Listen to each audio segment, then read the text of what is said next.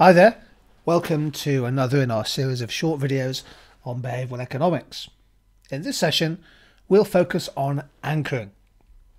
A few months ago, Café Rouge decided to put on their menu an enormous 32-ounce bull's head steak.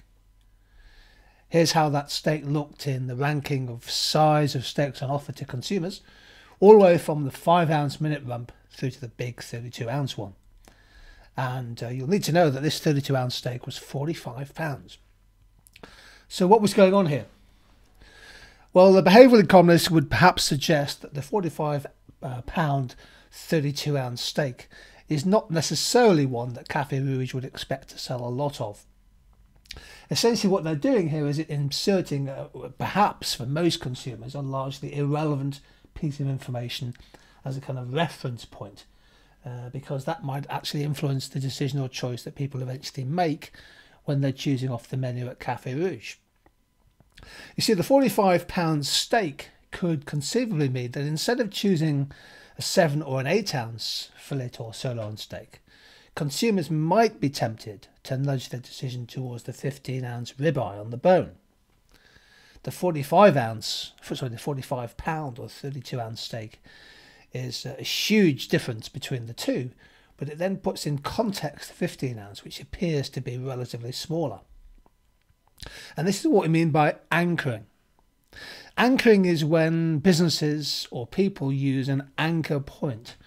It could be an event, it could be a price, a value that they know in order to make a decision or an estimate. So an anchor is a value or an imprint in our mind which we then use as a kind of mental reference point when making a choice. Some cases, the anchor establishes in our mind a low price. Think, for example, the entry of McDonald's into the kind of retail coffee market.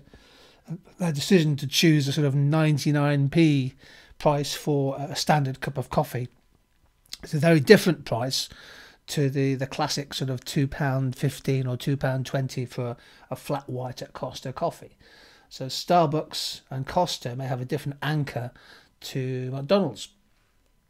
Other big examples are in the sporting world, that the anchor could be the size of the home crowd acts as a kind of anchor for refereeing decisions over the course of a season. Companies such as taxi companies and restaurants, they may use anchors as sort of recommended tips. Recommended tips of 5% or 10% could be the basis by which a decision is made. Now, in the housing market, for example, people use the lowest minimum price, an anchor price of, let's say, £500,000 for a house in West London, for example. So anchors are basically bits of information. They're used as reference points when people are making a decision. And if people do use anchors, that is known as a cognitive bias, a behavioural bias, which we need to factor into account. Businesses need to choose carefully their anchor price, because once that becomes indelibly imprinted in people's minds, it's quite hard to change. So the anchor price becomes a key decision for businesses. And it's an important part of behavioural economics.